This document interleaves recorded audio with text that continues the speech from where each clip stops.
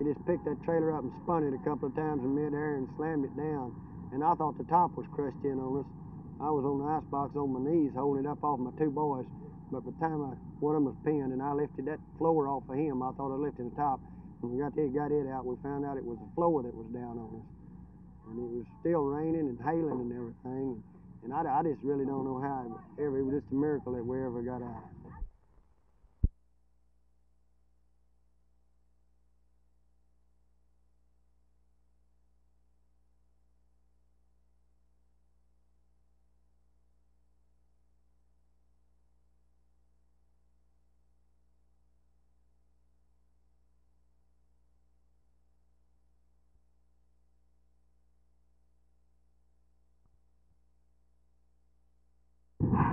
Unfortunately, I've never played it well. This has always been a tournament that I just have never been able to get everything together. And what the reason is, I don't know.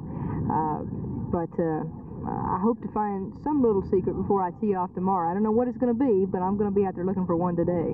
If you had to point out a couple of holes that must be played well in order to win, which ones would you consider?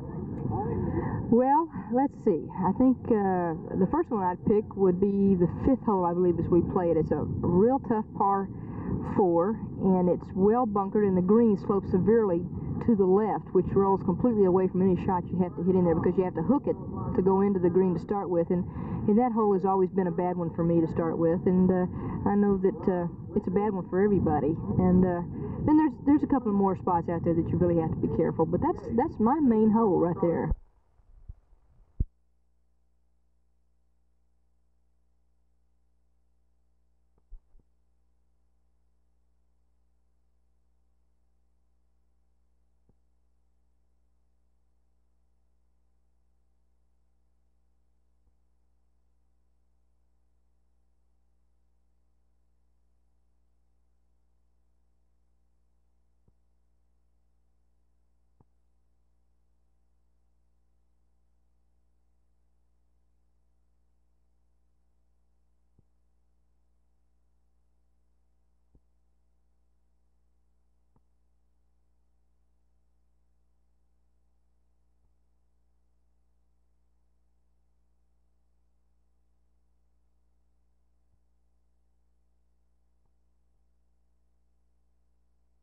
Texas citizens may be about to witness accomplishment of the impossible, that being passage of the largest tax bill in history before the end of the regular session of the legislature.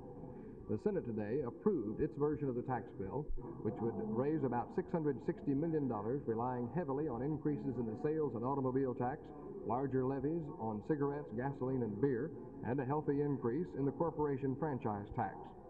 Lieutenant Governor Ben Barnes was finally able to gain a 2/3 vote on that tax bill, which means if it got a similar vote in the House, it could go into immediate effect rather than having to wait 2 months after the end of the legislative session.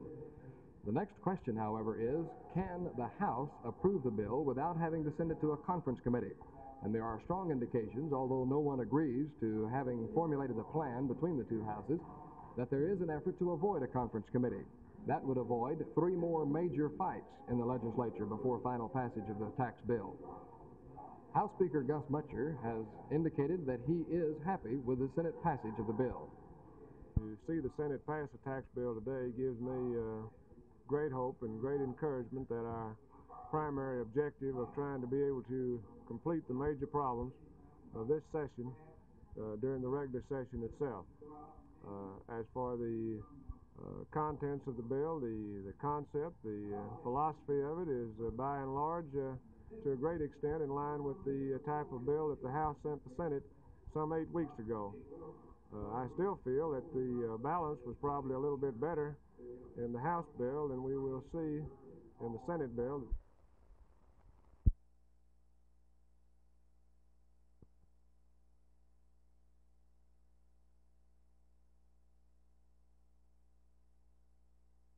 On several occasions in the last few months, inspection and investigation teams have been sent to Garland to look into the alleged irregularities there. At least 2 of those investigations never took place. The most recent one was on the weekend of April 17th and 18th when the Inspector General here at Camp Mabry in Austin sent his investigating team to Garland. They refused to discuss with me what they found there, but of course they have reported to the Adjutant General of the state of Texas, Major General Ross Ayers. Well, Jerry, I sent a special investigative team to Garland last week, and this team completed their preliminary report to me yesterday, at which time I notified General Rose, the Assistant Adjutant General Air, and General Stout, the Chief Staff Air, that the three of us, one day early next week, will go to Garland and talk with the commander and all of the full-time personnel at Garland.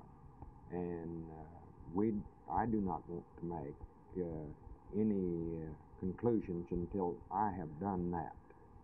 Well, are you, in effect, recovering the ground that your inspection team sent, or are you going to act on information which they gathered? I want some information. Some of the information that the inspection team turned in was complete, and some of it I think needs some amplification, or at least clarification, because there were some facets that were not covered in the detail that I desired. These charges have also been brought to the attention of the Senate Investigating Committee here in Austin. They've talked about it for the last month and a half, and there is no particular reason at this time to believe that they will investigate, at least not now. Jerry Taft, Channel 8 News on the Move, Austin.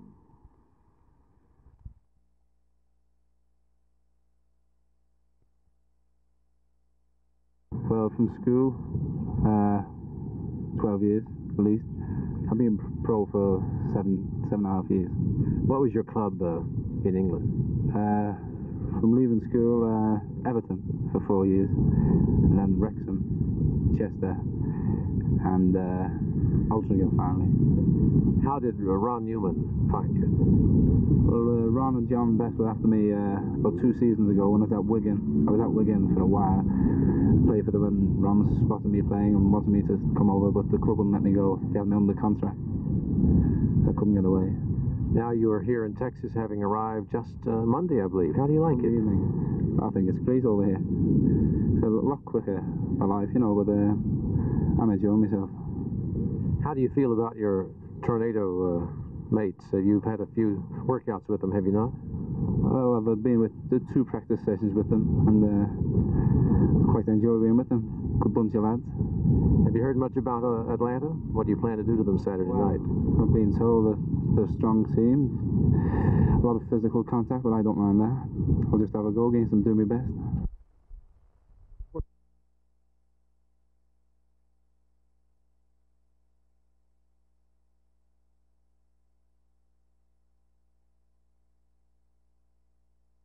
$500 a year to the Underwood Law Library. They now have a new building that's big enough for them. They hope to be here for many years to come. Phil Reynolds, Channel 8 News on the Move in the Underwood Law Library at SMU.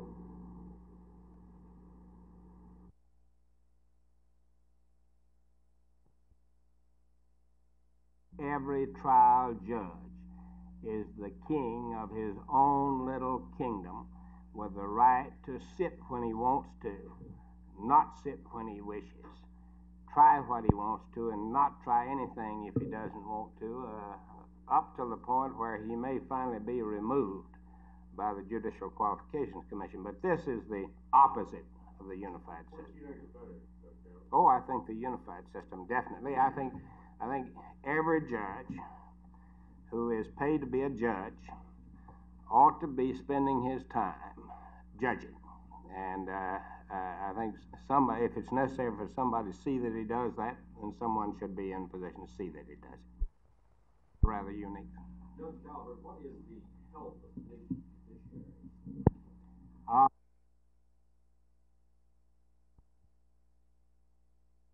I think perhaps that question ought to answer itself. Anytime I see any evidence of any judge in the Supreme Court of Texas leaning in a political direction with deciding a case, I know something's wrong with the system.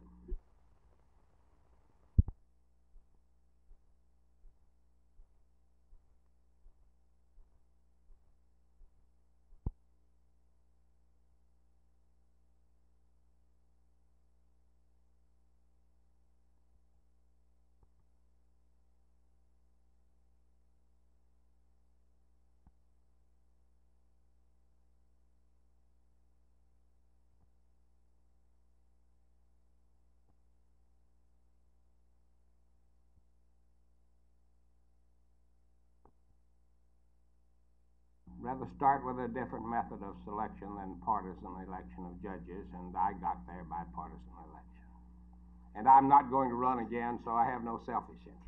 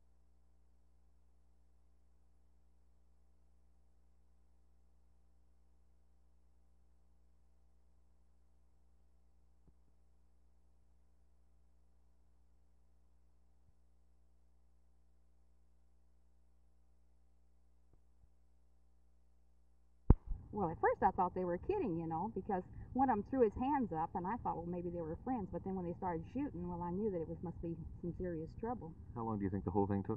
It's hard to say. When you saw the policeman shot, what did you do? I ran outside to see if I could help him, but the suspects had already run away. They ran down that street. Were you able to help him? Well, I asked him if he needed help, and then I brought a towel to bandage his arm up a little bit, but he wasn't bleeding very badly.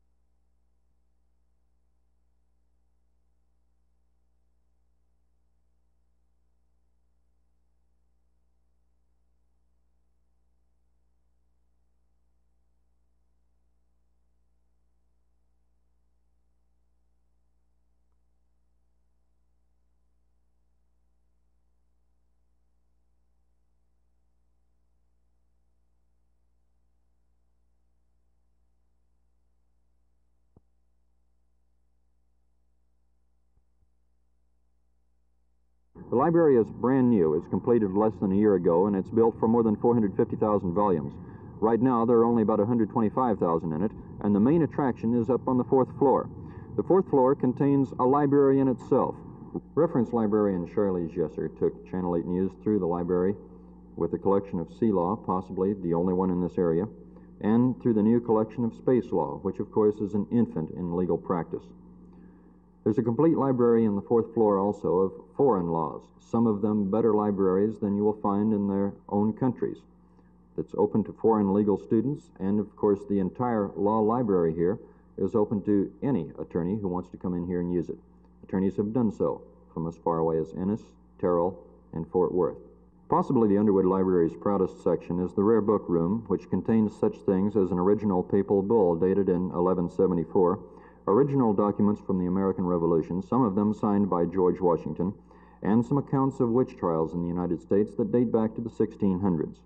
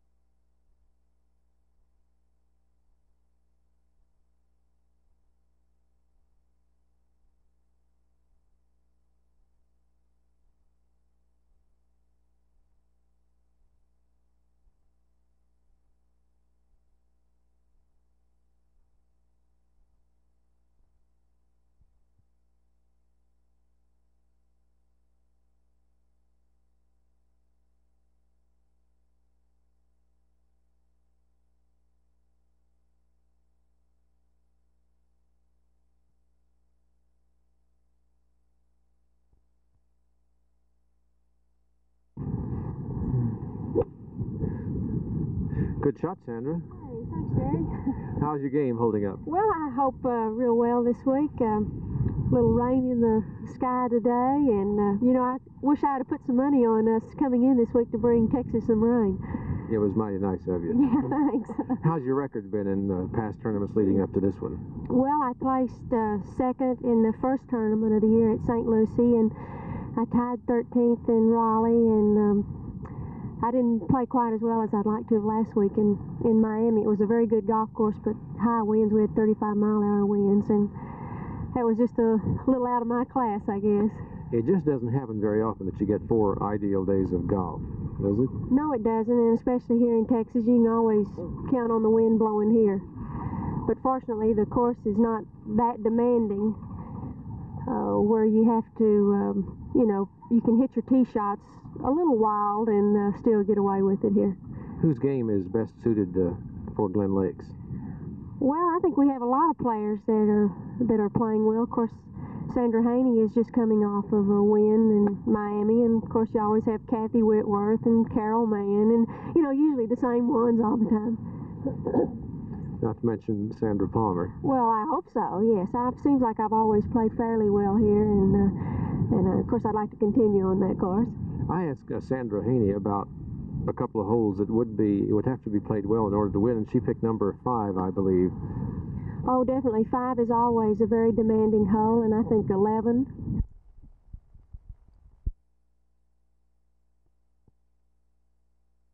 Well, the United Nations has already decided to hold the first world conference ever held on the human environment. That will take place in Stockholm in June 1972.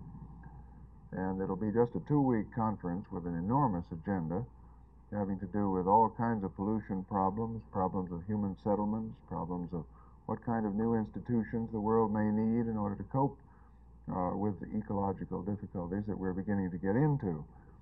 And is there a more serious problem international than there is, say, in the United States?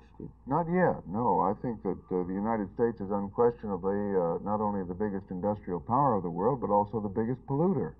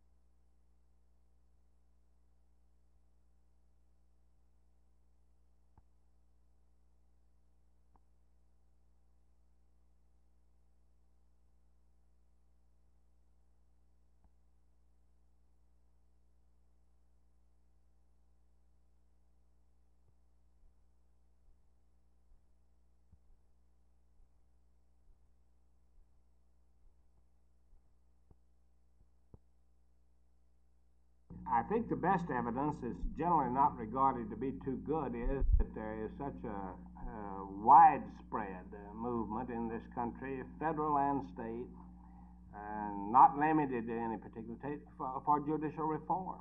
I think this is the best evidence that it's not too healthy.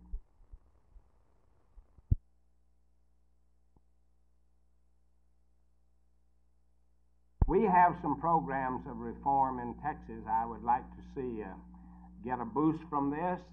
We have pending in the legislature of the state of Texas a constitutional amendment for adoption of the merit system of selecting appellate judges, with the right in the legislature to apply that same system to trial judges in the future. We also have under study by a legislative committee a statewide unified judiciary. And so there are a number of these things that we're interested in Texas that are really in the mill now.